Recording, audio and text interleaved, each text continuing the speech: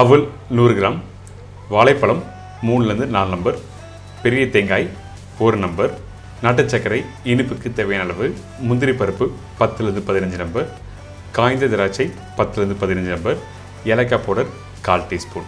இதாங்க இந்த ப்ரிப்பரேஷன் தேவையான பொருட்கள். இன்றைக்கி நம்ம பார்க்க போகிறது அவல் பாயசம். இந்த அவல் பாயசம் இதோட ஸ்பெஷல் என்ன கேட்டிங்கன்னா, நார்மலாக ஒரு அவல் பாயசம் பண்ணும்போது அடுப்பை யூஸ் பண்ணி தான் ப்ரிப்பரேஷன் கம்ப்ளீட் பண்ணியிருப்போம். ஆனால் இன்றைக்கி இயற்கையான முறையில் இந்த ஸ்டவ்லாம் எதுவுமே இல்லாமல் அப்படி குக் பண்ண போகிறோம். அதுக்கு நம்ம என்ன பண்ணுறோன்னா, இந்த சிகப்பு அவலை ஃபஸ்ட்டு தண்ணியில் ஊற வைக்கிறோம். அவல் 2 விதம் இருக்குது. ஒன்று வெள்ளை அவல், அதுக்கப்புறம் சிகப்பு அவல் இருக்குது. நான் யூஸ் பண்ணுறது சிகப்பு அவல், நீங்கள் எது வேணால் யூஸ் பண்ணிக்கலாம். இந்த அவலை தண்ணியில் நல்லா ஊற வைக்கணும். குறைஞ்சபட்சம் ஒரு 2 3 மணி நேரம் நல்லா ஊற வச்சுன்னா நல்லா சாஃப்டாகிடும். அதுக்கப்புறம் சர்க்கரை எல்லாம் ஒன்றா போட்டு நல்லா மசிஞ்சு சாப்பிட்டோன்னா சூப்பராக இருக்கும். அதனால் 2 மணி நேரம் நல்லா ஊற போடுங்க. இதுக்கு பிறகு தேங்காய், ஒரு பெரிய தேங்காவை பொடிசாக கட் பண்ணிவிட்டு அதுக்கப்புறம் தேங்காய் பால் எடுக்கிறோம்.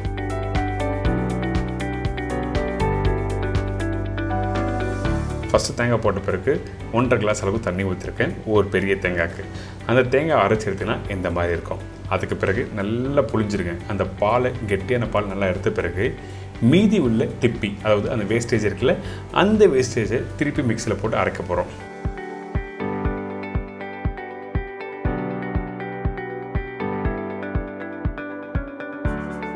பார்த்தீங்களா, இந்த மாதிரி வந்த பிறகு திருப்பி அரைச்சிங்கன்னா குறைஞ்சபட்சம் ஒரு 3/4 கிளாஸ் அளவுக்கு பால் நல்லா கிடைக்கும். ஃபஸ்ட்டு நீங்கள் போடும்போது தேங்காய் ஒரு 1.5 2 கிளாஸ் அளவுக்கு தண்ணி ஊற்றலாம். 2வது வாட்டி இந்த திப்பியை வச்சு இறக்கும் போது 1 கிளாஸ் அளவுக்கு தண்ணி ஊற்றுங்க. மொத்தம் 3 கிளாஸ். இப்போ திருப்பி நம்ம என்ன பண்ணுறோம், இந்த பாலை திருப்பி ஸ்ட்ரெயின் பண்ணுறோம். ஸ்ட்ரெயின் பண்ணிவிட்டு மீதி உள்ள திப்பியை அப்படியே நீங்கள் செடிக்கு உரமாக போட்டுடலாம். அப்படி இல்லைன்னா இந்த வேஸ்டேஜ் ஆன தேங்காவை நல்லா காய வச்சு நீங்கள் வீட்டில் கோலம் போடும்போது யூஸ் பண்ணலாம். இந்த மார்கழி மாதம் டைமில் நிறைய பேர் இந்த மாதிரி தேங்காவை யூஸ் பண்ணி கோலத்தை கம்ப்ளீட் பண்ணுவாங்க. நல்லாயிருக்கும் பார்க்குறதுக்கும். இப்போ இந்த பால் ரெடி ஆகிடுச்சுல, இந்த பாலில் ஏற்கனவே ஊற வச்ச அந்த அவலை மிக்ஸ் பண்ணி எப்படி பண்ணுறது பார்ப்போம்.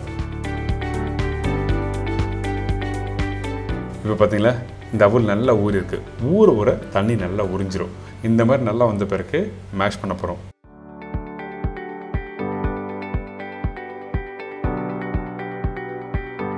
இது கூட கொஞ்சம் வாழைப்பழம் போட்டலாம்.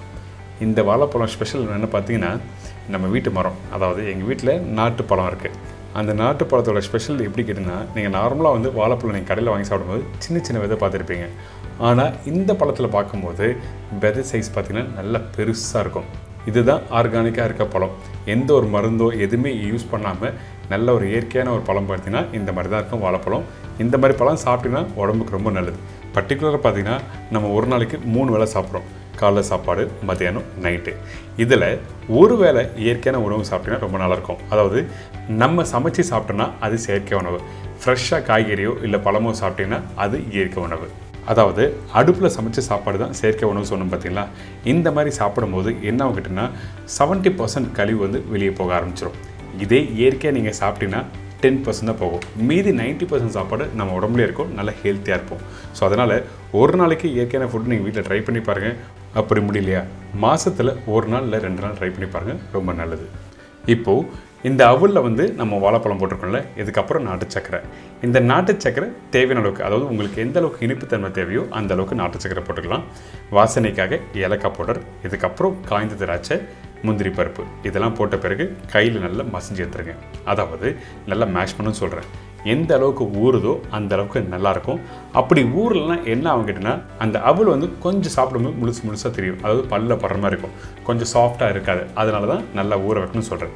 இப்போ டெக்ஸ்சர் நல்லா ரெடி ஆகிடுச்சுல, ரெடி ஆனதை அப்படியே தேங்காய் பாலில் போட்டு நல்லா மிக்ஸ் பண்ணி அப்படியே எடுத்து சாப்பிட்டு போகிறேங்களேன்.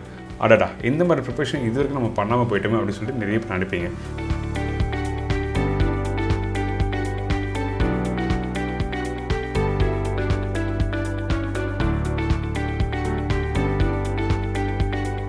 கண்டிப்பாக ட்ரை பண்ணி பாருங்கள். இன்றைக்கி ஒரு ஹெல்த்தியான ஸ்டைலில் அடுப்பு யூஸ் பண்ணாமல் ஒரு சூப்பரான அவல் பாயசம் அப்படி பண்ணி சொல்லி கொடுத்துருக்கேன். என்ஜாய் பண்ணுங்கள்.